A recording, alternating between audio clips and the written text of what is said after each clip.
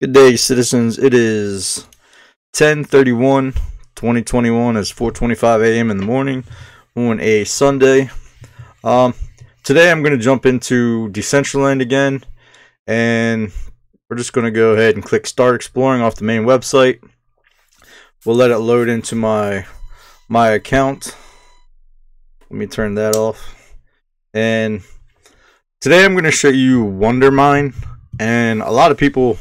I was on here yesterday and a lot of people were asking me how to do this, how to do that, what was going on. And I figure I'll jump in here and I'll explain this. So if you log in for the first time, you'll be like, oh, so that makes sense. We talked about yesterday the keys to move around are like your arrow keys. There's also a tab on the bottom right where we hop in here and I'll show you can find the controls. So if you don't know what you're doing, you can click that and you can figure out how to move around. But here we are. This is where you usually enter. This is the portal. You can press the enter button to allow you to move your mouse. You can click this over here, and as you can see, there is a little menu here. And if you don't know the controls, you can click controls and it will show you the controls. I already know the controls, so we're not going to spend too much time on that. But as we're moving around here, I see a lot of you usually got the event menus up here, and you can use E and F to scroll. It tells you how many players are in there and all that good stuff. If you just want to jump into the world, you can literally just jump in this portal here and you'll get right to it. But we're going to go ahead and we're going to go to WonderMine. We're going to click it. It shows us the coordinates. We click jump in, and then we'll just click jump in again, and it will load. So what is WonderMine?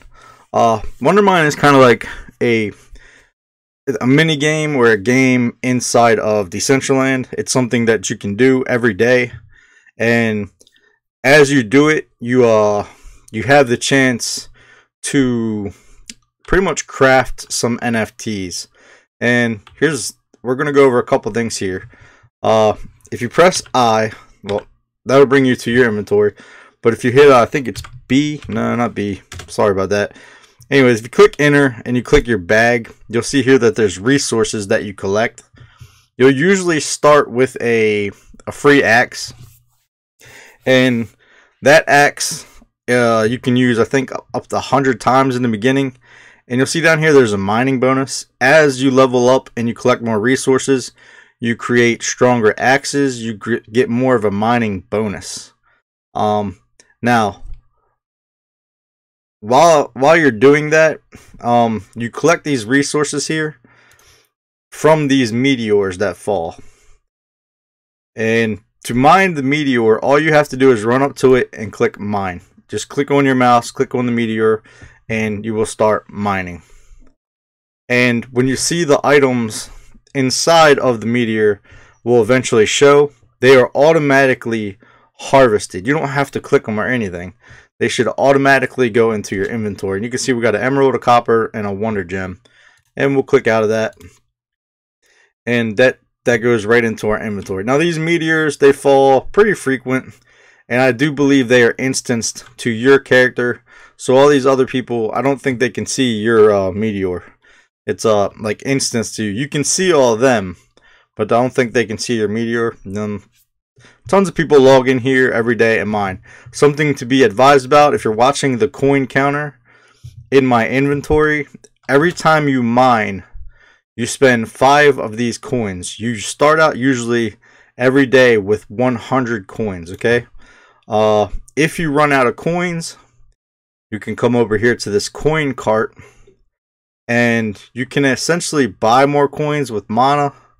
But I don't know. I wouldn't do that unless there's a crafting event going on. And you can usually find out if you come over here to these robots. You can go to their Twitter or you can go to their Discord. And in there, these guys will tell you when they are having events. And that might be a time where you might want to mine more than the coins you're allotted per day and actually do a lot more mining. But here's a crafting machine. And a lot of people were asking about this, like, how do I repair my axe? Where do I go to use these materials? And it's real simple. We come over here and you can see that this machine here, you press these little arrows and you can change the screen here, and it tells you what resources are needed to make the next item.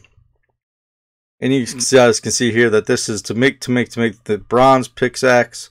You would need these items, and it would give you 10% more efficiency if you want to make the iron and such. And then you continuously upgrade your pickaxe for more mining, and then eventually you get to a part here where you can make this amazing looking pickaxe where you'll get lots of materials, and you can start crafting these glow metals and items that you will need these crafting materials out of the minerals that you get for making these coins. And then once you get these coins, you need these coins and other resources, and you can actually start making wearable NFTs. Okay, these NFTs go for a couple hundred to thousands of mana, and you can see the requirements here. We'll keep scrolling. You have shoes, the mask, them ears. You got this helmet here. You have these pants, this shirt. There's a hat, there's goggles, kind of looks steampunkish, boots, all this right here, right? You can craft all this by mining every day. And then you also have this right here where you can, let's say your axe breaks and you don't want to waste your materials on a new axe. You can always repair your axe, okay? And you see it has a coin cost.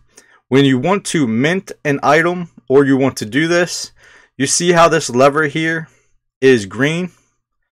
You can click this lever, and I don't need to do it because if you look on my axe here, it says 73 where my mouse is. My axe doesn't need repaired yet. When that gets down to 0, I will need to come here. I will need to take 15 of my Wonder Coins, come to this menu, and then click this lever. And then it will process that automatically on the Polygon network, and it will show up here. You should not need to click it. It should be automatic because you are signed into the game via your blockchain wallet. Okay, now I hope that explains some of this to you guys about how to craft things and like what all the resources are used for. And I can see personally myself, I'm going to need to get some of these Wonder Coins, so or these coins right here with the purple and the W. So I'm going to scroll back over and I'm going to see how much they cost. And I see here I need to make some of this metal and some of this cloth or blue fabric.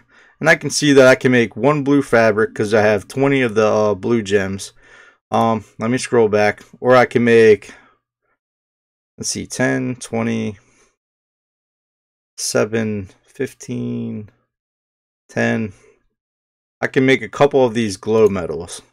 Let's see if any of these pickaxes take the glow metal. They do not. So what I'm going to do here, just to show you a little bit of the crafting, we see my inventory here where it says 0. I'm going to actually craft one of these in real time so you understand how the crafting works. I see that all this is green. When it is green lit up here, it means that I have those items. You guys can see here that this is not green.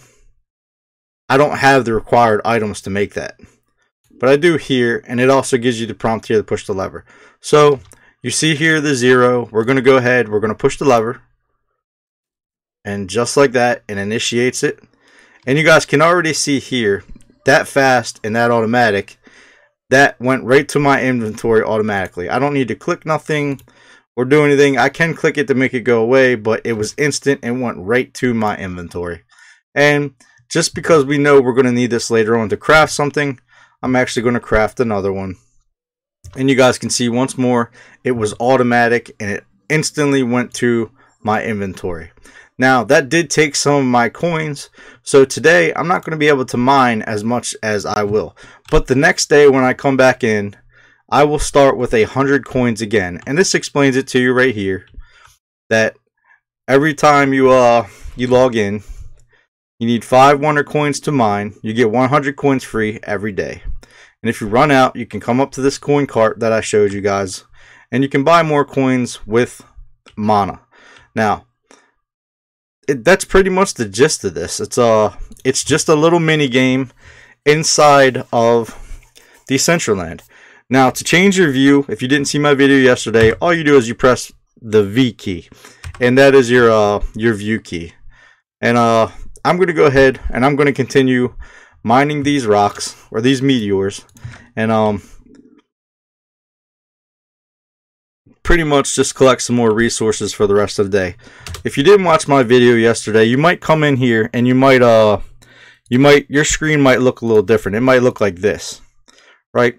If you wish to change the daytime or the nighttime or whatever you're on into the opposite, you just click these little 3 dots here, and you can click night mode. You can come back down here. You can change this over and over again.